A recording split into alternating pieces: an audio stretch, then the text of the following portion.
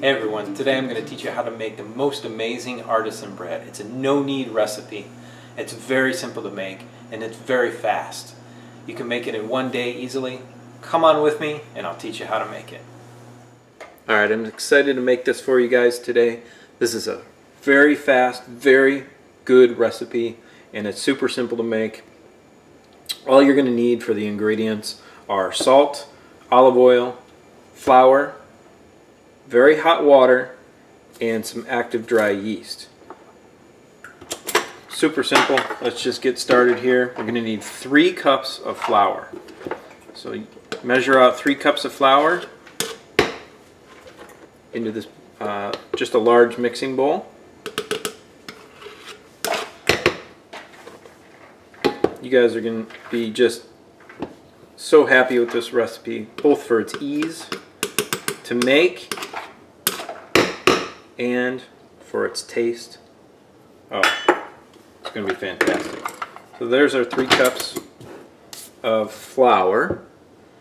And I know this is going to seem strange, but all you're going to use is 1/4 teaspoon of yeast. We're just going to add our 1/4 teaspoon of yeast.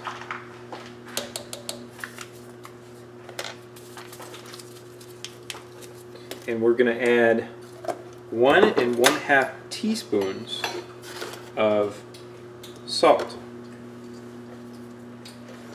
And this is a little extra salt, but I love the flavor that it gives the bread. It's just the perfect amount, in my opinion. I'm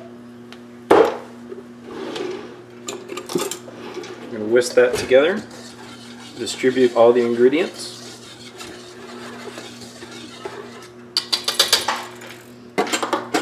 And then we're going to add our water. Remember, this is very hot water. It's not scalding hot. You're not going to hurt the yeast. We're just going to mix it together. It's going to be a very loose and shaggy dough, they call it.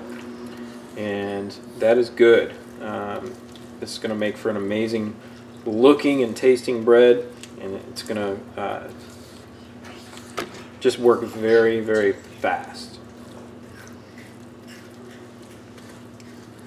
As you can see, I'm just combining the ingredients really quick. And you know, Italian bread is a savory style bread, as I mentioned before, and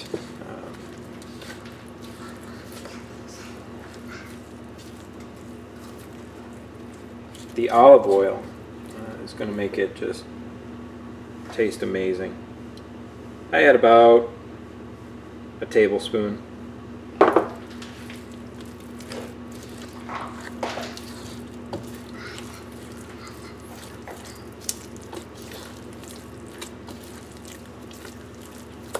Alright, so what we're going to do with this is all that we have to do, mix the ingredients together very quickly. We're going to cover it with a warm towel, or a towel, and set it. You don't even have to set this in a warm place. All you're going to do is let this rise for 3 to 5 hours. Now, in my opinion, 5 hours is the best. The last batch I made, I increased the time that I let it proof by an hour. I usually did 4 hours. You can do as little as 3 and it'll work just fine. But 5 hours, let the flavors develop, and it was amazing. After 5 hours, this is what we have. It looks very bubbly. It's puffed up quite a bit, maybe twice its size that it originally was. And smelling fantastic. What we're going to do is we're going to turn this out. We're going to put a little flour here onto the counter.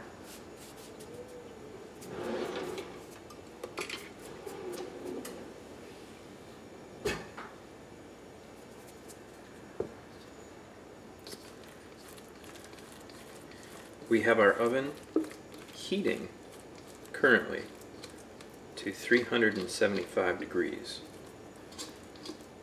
You can see this is a very sticky dough, very shaggy as they call it. I'm just going to drop a little bit of flour, keep it from sticking here, and we're just going to turn it a few times. in on itself.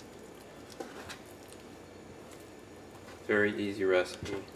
There's no kneading involved with this.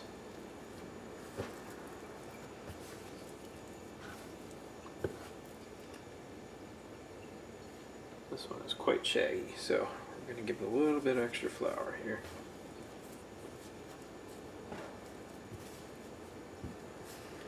Just kind of bunch it up in a ball here, turn it in.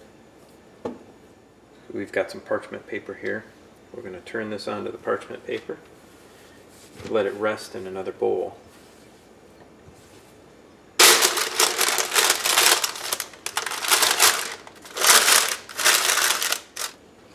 Inside our oven we have something very special. We have a Dutch oven. So while the oven is heating up, you want to put this in the oven to get this hot as well. You want to make sure that you've got one with a metal handle here, and this is going to be extremely hot. What that's going to do is when the bread is cooking inside the Dutch oven, it's going to create steam. It's going to give the bread a beautiful crustiness, and that's what a lot of professional bakeries do. So we'll get this in our oven, we'll get this heated up, and about 30 minutes we're going to drop everything in here, parchment paper included, and we're going to cook that bread for about 30 minutes. Alright everyone, we're going to take our heated Dutch oven out of the oven here. Careful, this is extremely hot. We are going to transfer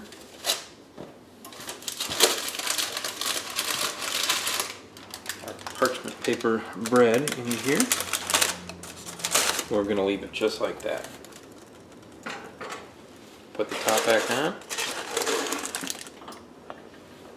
Back in the oven for 30 minutes.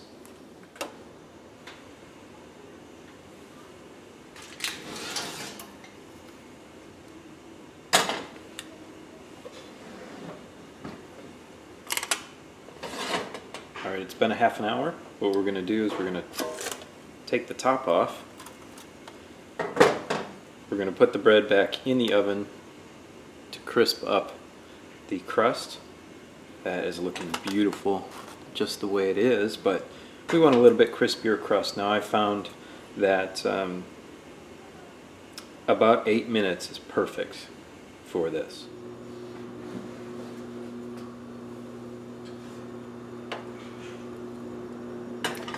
There it is, folks. That is gorgeous. I'm just going to pull this out of here.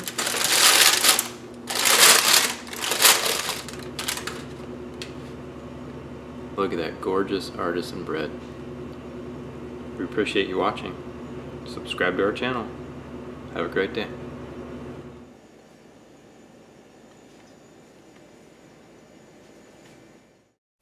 We're so happy you joined us, and we hope you enjoyed the bread. Please click on the video on the right hand side of the screen to see our review of the Marble Small Camp Axe. Also click on the subscribe button. We'd love to have you here on a permanent basis. Give us a thumbs up on the video, and then go visit our blog at countrylivingexperience.com. Appreciate it. Thank you.